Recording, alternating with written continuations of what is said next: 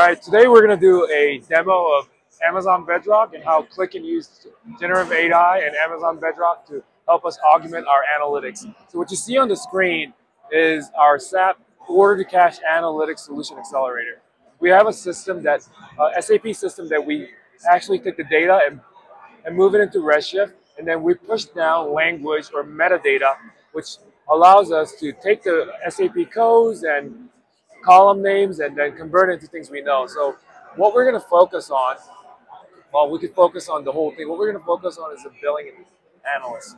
On our accelerator, we currently have a billing analysis sheet that shows us who were billed, what the currency, what the sales office, etc. And as you can see, the local currency from the sales organization, division, amount. The data itself, on purpose, is very dirty. I want to point out it's very dirty and it has like discrepancies and negative values. So, but what we want to show here is how do we add generative AI capabilities, or how do we add capabilities to ask questions about this data and get insights. So for this show, which is an AWS show, we integrated with a technology called Amazon Bedrock, which allows you to access your own version of large language models. Let's go to that sheet. So what you see on the screen is the same sheet, but I've added on this side a set of prompts and answers that are generated from a large language model. We picked Anthropic's cloud model because it gave the most human-like answers and it was the most efficient.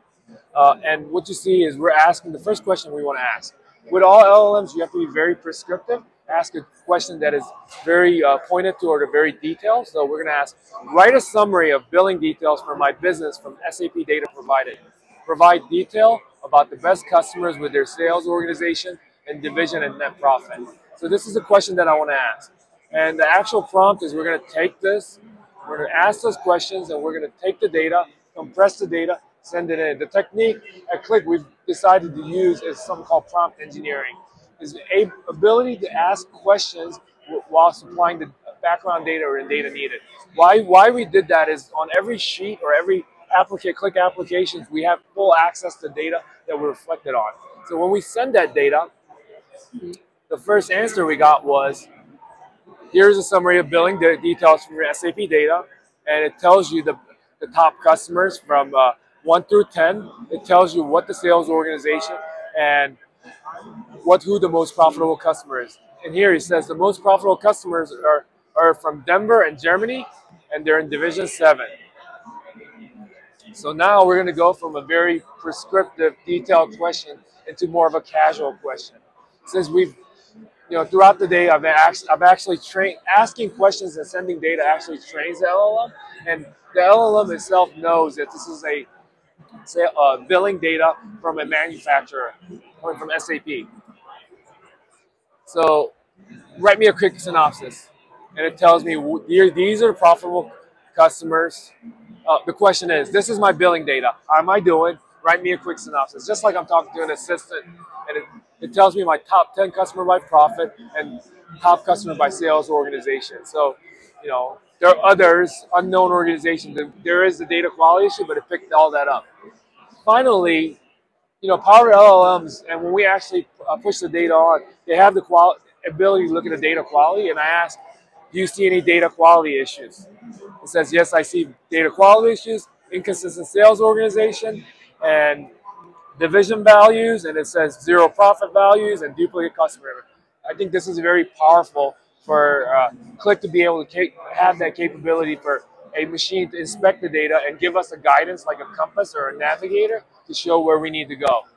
Just to kind of show the reprocessing, I'm gonna click on a certain division, and what that does is Qlik allows you to slice the data so we only look at it in certain context. Let's say I'm a country manager from Germany, and I'm going to click on Germany, and the green button comes up, and it actually just refreshed really quickly.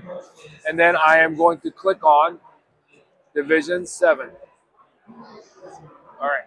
What you see right here is the data that's in context of Germany and Division 7 getting compressed and being sent over to Bedrock and our instance of LLM and the questions being answered. So it says there's only 22 customers in this data, and then it tells me what the net profit range is and the top highest profit. And then it also gives me the data quality issues here, which is great. So if you were a data governance person and you wanted each organization to be on top of their own data, you could actually look at this. This is not all. As all, we have one more thing. With Qlik, the technology, we have an open technology that they're able to send the data back and forth. So we've been able to create a chat GPT like a platform, but just for your data. And using prompt engineering technique, this is going to send your data. I'm going to clear out of all selections, and I'm going to ask a very, very casual question. What insights can you glean from this data? This is a very casual question, and let's see what it gives me. So it's sending the data, and it's understanding the terminology insights, and it's also naturally understanding the question, and it's going to give me a response back. While this is going on, as you can see, the more data you send, the more latency you're going to have, and you need to be able to tune your backend LLM as far as temperature and tokens and such. So that's kind of things we've done, and we can definitely help our customer. So here are the insights that it came up with. There are a large number of customers, over 700, and there's customers in different sales organizations, division, some customers. Anomalies, data set fairly messy, and these are great insights that we can get. One more question. I'm a sales manager. What customers should I be concerned about? So this is about persona, taking a persona. LLMs allow you to take a persona, and the answer will be different, and the way they look at data and perspective will be different. And I want to show that's capable. So it's going there, and it's taking a persona of a sales manager. And when I say sales manager, I notice that it looks at like net profits a lot more. So we're going to get an answer from this. So when the answer comes out, we'll discuss this. But this is kind of the direction I think and the capability that we're providing to the market, who are customers who are trying to get into the Gen AI and the LLM space. When it comes back, I will show it. All right. So based on the data provided, here are the customer I'll be concerned about. Others, 800, unknown organization, unknown division, very high net profit, decreasing profit trends.